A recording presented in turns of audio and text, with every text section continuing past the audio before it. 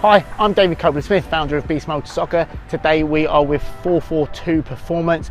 Rachel Daly, Christen Westphal, two pro players here in the States, and we are going to do the fundamentals of the first touch, getting away from danger. This is part one of a 4-part series.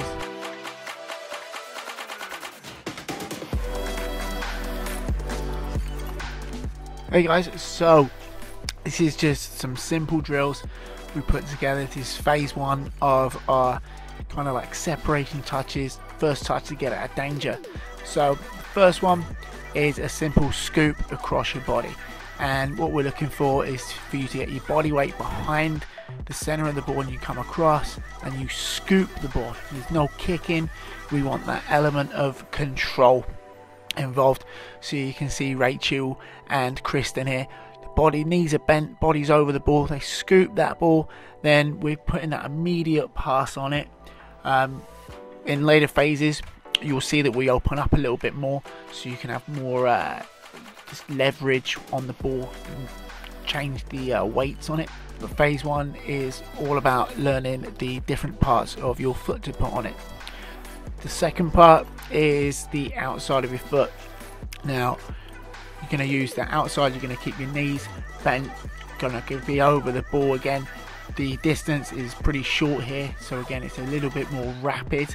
And again, let's have a look at the close-up, and you'll see Christen there is her big toes pointing down, and Rachel there as well, the same thing. And just it's that little bit just to skip around your defender who's coming at you, get out of danger a little bit, boom, and you're away. So that is the outside of the foot.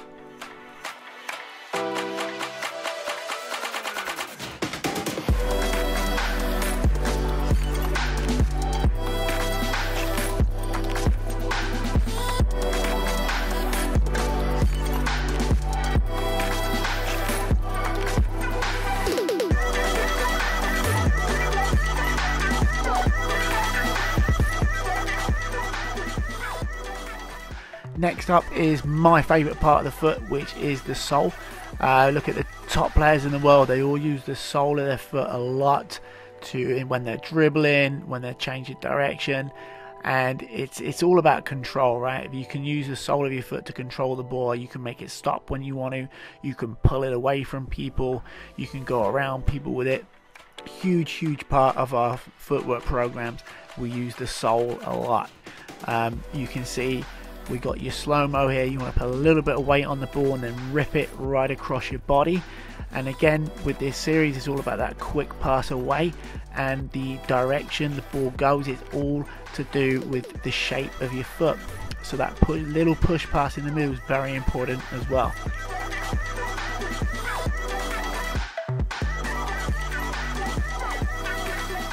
Now we're going to get straight into an overload situation. So you can see we're using the outside of the foot, the sole, and the inside.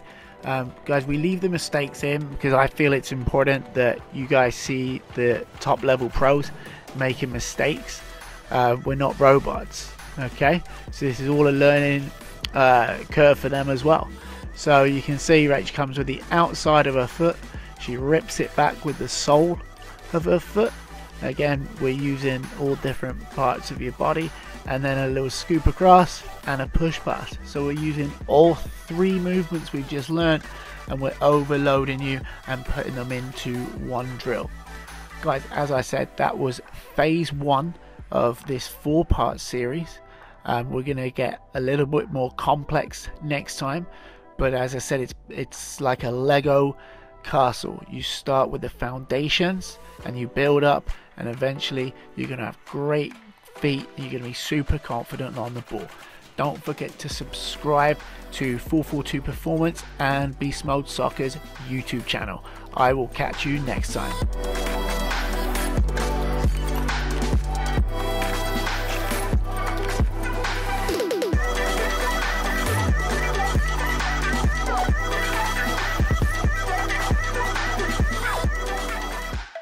Don't forget to subscribe below.